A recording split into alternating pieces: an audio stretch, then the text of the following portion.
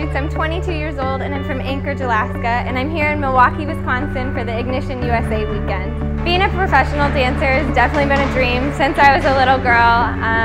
I've grown up watching Riverdance and Lord of the Dance and some of the other major shows, and having an opportunity like Ignition here in the US has been unreal, and was so excited when I was able to be a part of it.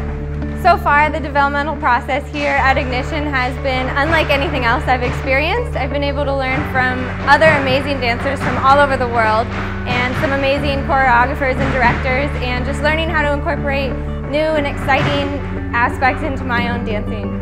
Being a part of the first American company Irish dance would be an unbelievable and humbling opportunity. It's something that has never been done before, and being part of the original cast would be unbelievable.